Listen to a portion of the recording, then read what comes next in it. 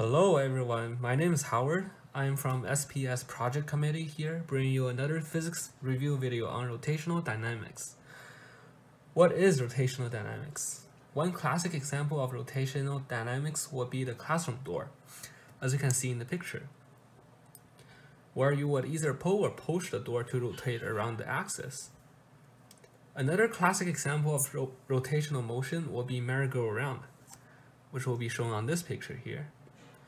Where you will stand on the side of merry-go-round, you will need to pull harder in order to stay on it, or you are going to fall when it rotates super fast. So why is that so? Today we are here to explain the physics behind this phenomenon.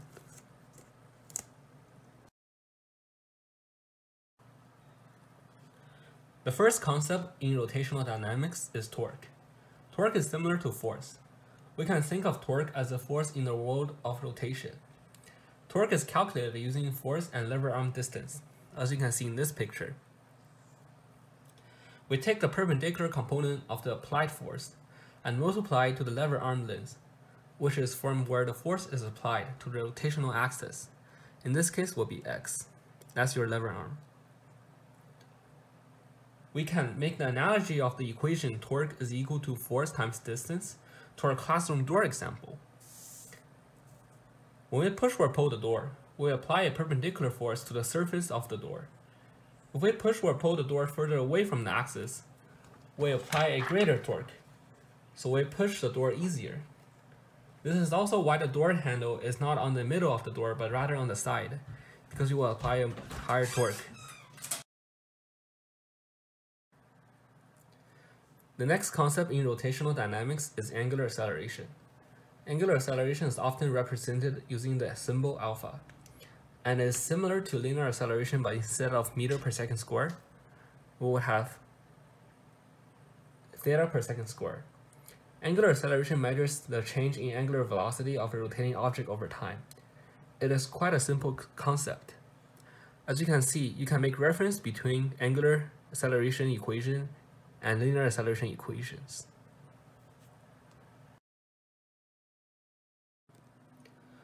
One of the most important concepts in rotational dynamics is the moment of inertia. Moment of inertia tells the tendency of the object to rotate. An object with a low moment of inertia tends to rotate easier. Conversely, when an object has a high moment of inertia, it is harder to rotate it. Let's start simply by calculating the moment inertia of a particle rotating in a circular motion, as you can see in the picture. The moment of inertia of the particle in this particular case is mass times radius squared. We can look at this equation and think logically that when the particle is heavier, or when it is further away from the axis of rotation, it is harder to keep it rotating in a circle. It turns out that if we have a physical object instead of a particle, the formula for the moment of inertia is I is equal to the sum of mr squared. We take every particle's moment of inertia and combine it. To solve this equation, most of the time we have to use calculus. However, some well-known geometric objects have a simple moment of inertia formulas. For example, for a loop, you would have mr squared. For a disk, it will be half mr squared. And for a sphere, is 2/5 times mr squared.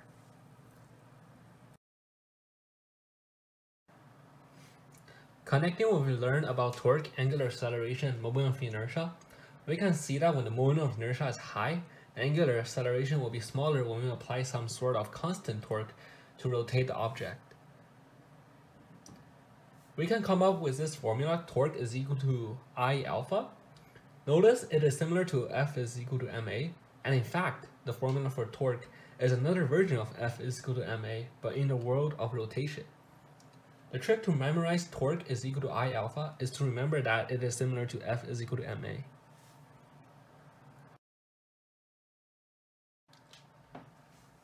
The next concept, vertical axis theorem, is relatively important in rotational dynamics. When we want to find the moment of inertia of a sphere rotating around a line tangent to its surface, we cannot use the original formula for the moment of inertia, as you can see in the picture here. Since we're not rotating around the center of mass of the sphere, you can apply the vertical axis theorem to find the new I. The vertical axis theorem states that when rotating around a new axis that is parallel to the original axis, the new I new, is equal to the original moment of inertia plus mass times distance squared, where distance will be the distance between the two axes. In this case, for our sphere, our moment of inertia would be I nu is equal to 2/5 mr squared plus mr squared, which will be 7/5 mr squared. And always remember, the axis must be parallel. Following vertical axis theorem, there is another theorem to calculate the moment of inertia of a planar lambda object. The perpendicular axis theorem states that the moment of inertia of a planar lambda about an axis that is perpendicular to the plane, which in this case will be axis z, is equal to the sum of the moments of inertia of the lambda rotating about the two axes at right angle to each other inside its own plane, which in this case inside the plane will be the axes x and y. As you can see, the moment of inertia for the object rotating around z is equal to the sum of the object rotating around y-axis plus the moment of inertia rotating around the x-axis. This theorem is not often seen, but it is good to know what it is and makes use of it in some cases. For example, of this disk problem, as we all know, the moment of inertia for the disk rotating about the z-axis is half mr squared. How do we get this equation? We can get it by finding the moment of inertia rotating around the x-axis, and the moment of inertia rotating around the y-axis in this case will be the same, and we add them up together. We can get half mr squared.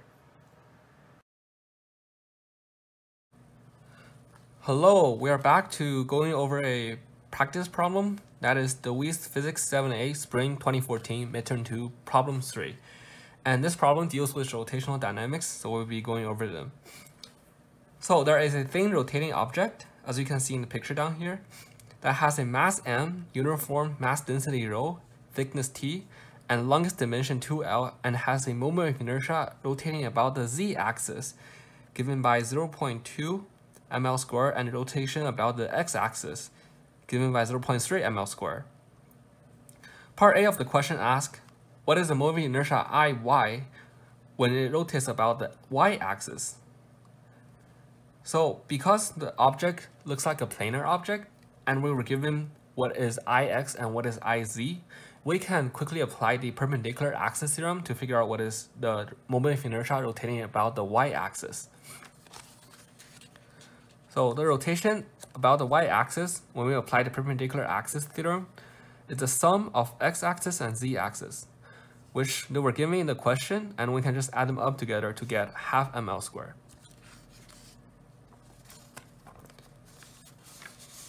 Part B of the question asks, if 4 holes of radius r are now drilled in this object, which they're removed, in other words, so that the center of each hole is a distance d from the center of mass of the object as shown in the right panel of the figure, what is the resulting moment of inertia Iy nu about the y-axis for the object? To approach this question, due to the fact that the center of mass of the object is at the origin, and the 4 objects are drilled out of it, we can think about it as being Iy nu is equal to the original moment of inertia Iy subtracting the moment of inertia of the 4 holes. And so, because each hole is a circular shape and the object has a thickness t in it, we can treat it as a cylinder object. So when each hole is a cylinder that when it rotates about its own axis, which I wrote it as I hole naught, we have the formula half mr squared, which mass will be rho, the mass density, times the volume, which will be pi r squared t. T will be the thickness of the object. And we can come up with this formula, half rho pi t r to the 4th power. Now, due to the fact that each object was not actually rotating about its own axis, it was rotating about the center of mass of the object, we have to apply the vertical axis theorem. And in this case, we were rotating a distance d away from the center of axis of the cylinder or of the hole. And so to apply the parallel axis theorem, vertical parallel axis theorem, we have I hole is equal to the I hole naught plus md squared. And we'll be having the original I hole naught as half rho pi t times r to the fourth power plus mass times d squared. And in this case, our mass is the same, which will be rho times pi r squared t. And adding them up together, we get I of the moving inertia of the single hole, which will be pi rho times t times r squared times half r squared plus d squared. Going back to our original thought, we say we can find the Iy new, the new moving inertia, by subtracting them off from the original one. So in this case, it will be pretty simple. We take the original moving inertia from problem 1, half ml squared, and we subtracted what we just got, but multiply by 4 since there is 4 hole that was drilled. Okay, and part C of the problem asks if a force F pointing straight down is now applied to the point on the object, that is height h above and distance d across, to the center of mass as shown in the diagram, then what is the magnitude of the resulting torque just from this force alone on the object? And so for part C of the question, it's actually easier than we all thought, because when we talk about torque, we want to find the applied force times the distance that is perpendicular to the applied, where the applied force is applied, right? And this perpendicular distance is also known as the lever arm. And in this case, we're finding the magnitude. We can just take F times D. And from the diagram, it's pretty obvious that the distance is D, and that is perpendicular to how the force F is applied. The reason why we don't care about height h is because D is perpendicular to F already. It doesn't matter what h is. And the magnitude in this case will be F times D, which will give us dF. And coming to part D of the problem, which is actually the hardest part, ask if the object is balanced on the ground as shown in the right panel, then what is the minimum coefficient of static friction between the object and the ground for the object to start rolling without slipping right as the force is first applied? And we were told that we can express the moving inertia Iy new rather than using the full expression what we figured out in part B. And so to approach part D of the problem,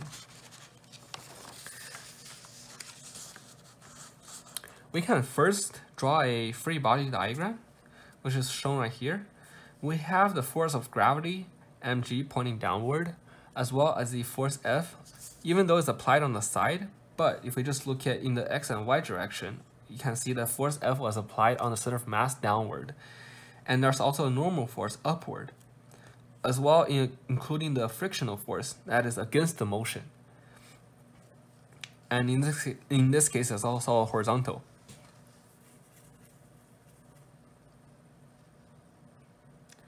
And so, to start off, we can break down the diagram and see and ask ourselves what is the sum of the force in the x direction.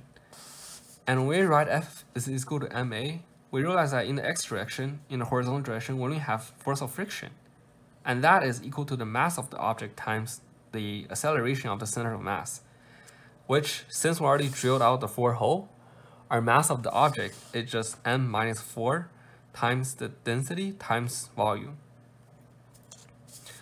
And when we get to the y direction, we have y has the 3 kind of force. First is Fn, normal force pointing upward, subtracting off the force that we actually applied on the object, and the force mg, which will be the force of gravity. And the reason why this is equal to 0 is because our acceleration in the y direction is 0 when it first starts rolling. Now, onto the third part. When we look at rotation of the object, here is when it becomes really interesting. As we learned from the lesson that torque is equal to angular acceleration times alpha, Our object had Iy nu as the moment of inertia. Oh, sorry, it was angular momentum, not angular momentum.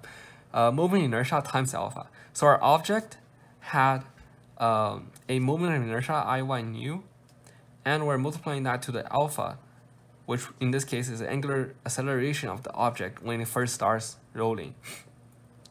And so what is our torque? Our torque, first torque will be the force that we actually applied onto the object, F, where we figure out in part C, the magnitude of it is d times F. But then there's also a rotation due to the frictional force that was applied onto the object. In this case, friction was against the motion, so we will be subtracting off force of friction and the static friction too, multiplying the lever arm of the friction. In this case, will be from the center of mass all the way to the ground level, and that length is L. We were told in the question that the longest dimension is 2L, so we know that the distance from the center of mass to the ground is L. And then continuing on, alpha in this case is angular acceleration times L will give us the linear acceleration ACMX.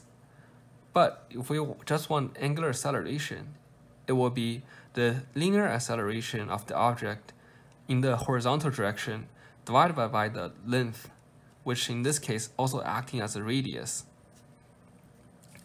The reason why we're doing this is because we're considering the case as no slippery.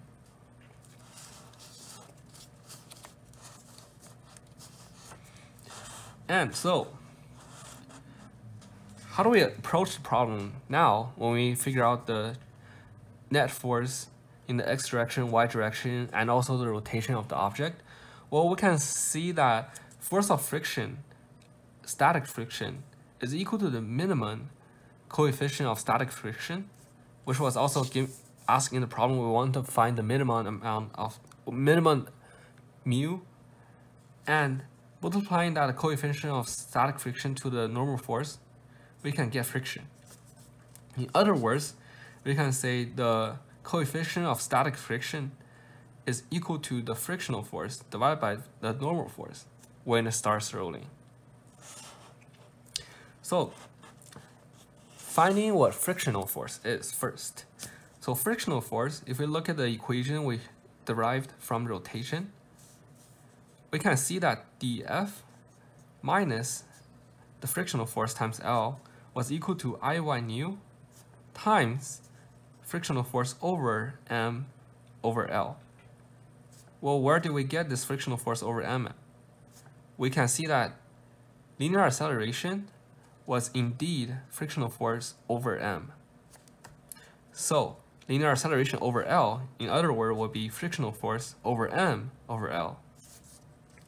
Rearranging the equation here, moving the frictional force times L to the other side, we have dF is equal to the frictional force times Iy nu over ml plus L. We just factored out frictional force. And continuing on, our frictional force will be dF divided by Iy nu over ml plus L. And this will be our frictional force for now. Besides frictional force, we'll also need to find what normal force is. And normal force is actually relatively easier because from the y direction equation we wrote, our normal force is just F plus mg. By knowing what frictional force is and what normal force is, we can just quickly say that our coefficient of static friction and minimum is frictional force over normal force, and taking the two equations we just derived, which will be dF over Iy nu ml plus L times 1 over F plus mg, and that will be our final answer. And I hope this example was really helpful, and it really covers all the important lessons in rotational dynamics. And this will be the end of the video. Thank you, everyone.